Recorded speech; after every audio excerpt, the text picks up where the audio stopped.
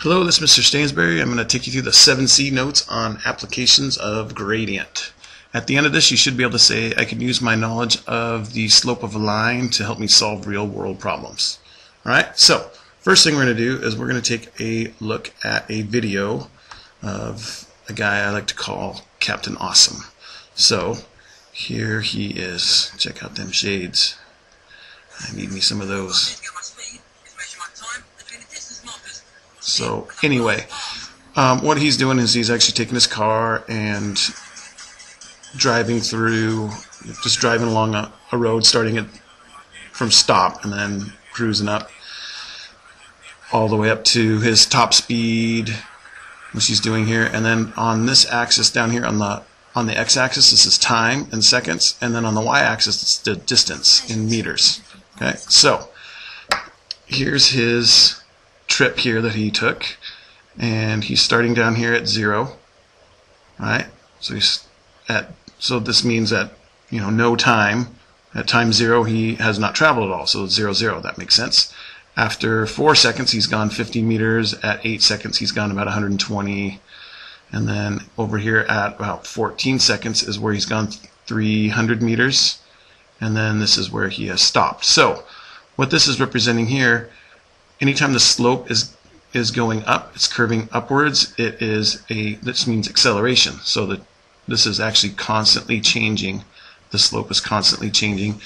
So he's accelerating more and more and more, and then where it starts to flatten out right here is where he's kind of reached his max speed.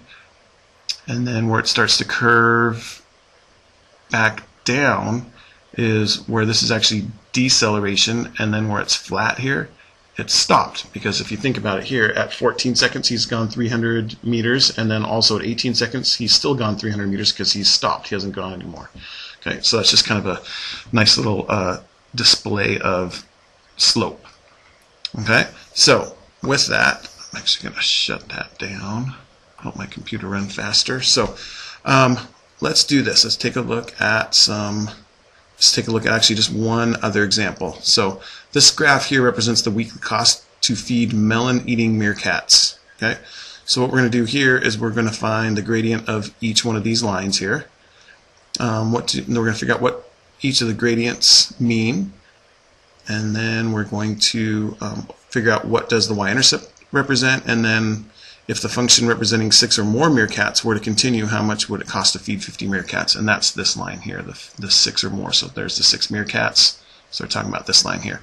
So first thing, let's find the gradient of each line. So let's actually number these off so we know which line we're talking about. So let's call this one number 1. This will be line number 2.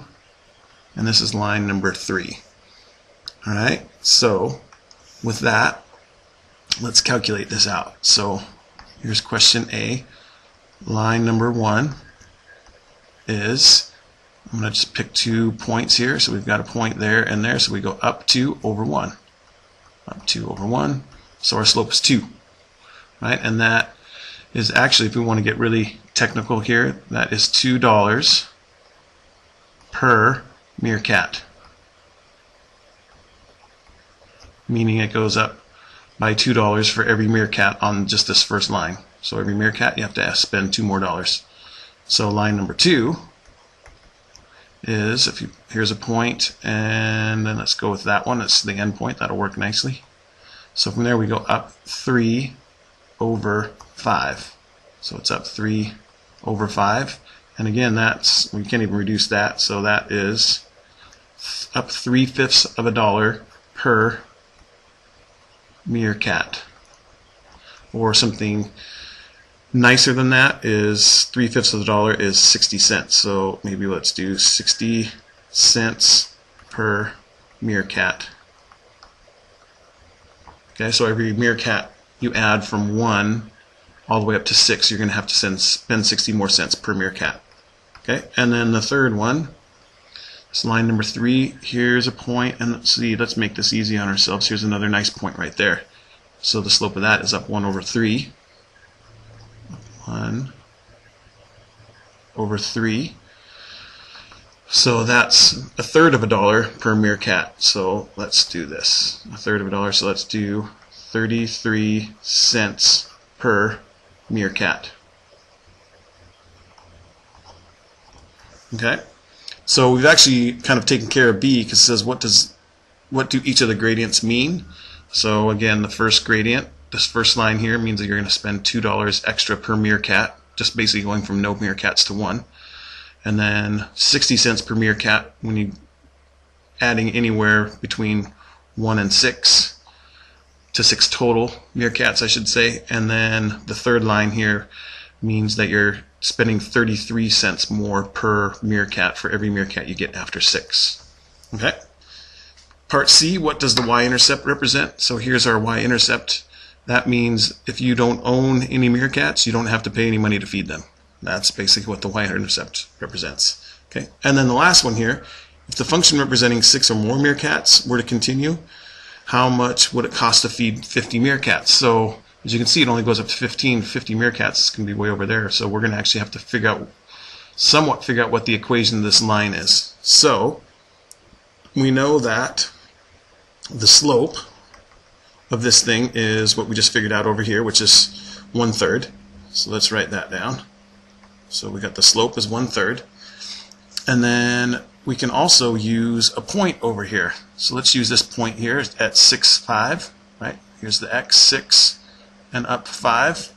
So we have a point of 6, 5, and a slope of 1/3. So we can, let's just go through and calculate, figure out what this equation of this line is. So we got y minus y1 equals m times x minus x1, right?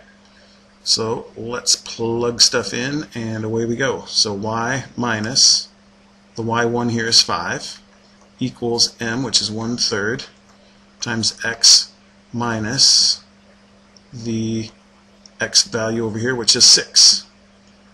Okay, so let's see, let's distribute this 1/3 through to both of those, and that's going to give us y minus 5 equals 1/3 x, and then a third of 6 is 2, so that would be minus 2.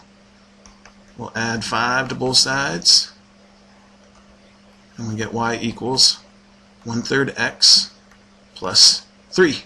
Okay.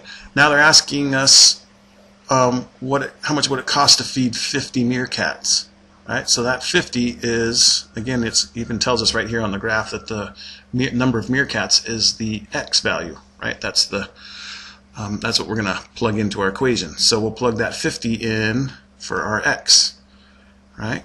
So let's try that out. Let's do y. Let's change the color here. So let's go y equals 1/3 of 50 plus 3. Okay, so 1/3 of 50, calculate that out. 50 divided by 3 gives us 16.67. And then we add 3 to that, and we get that y equals 19.67. So if you want to own 50 meerkats, it would cost you about 20 bucks to feed them every week. I really hope you don't want to own 50 meerkats. That would be a lot. Pretty sure that one meerkat would be too many. Anyway, that's all there is for this here. So if you have any questions, please feel free to ask. Thanks so much. Bye.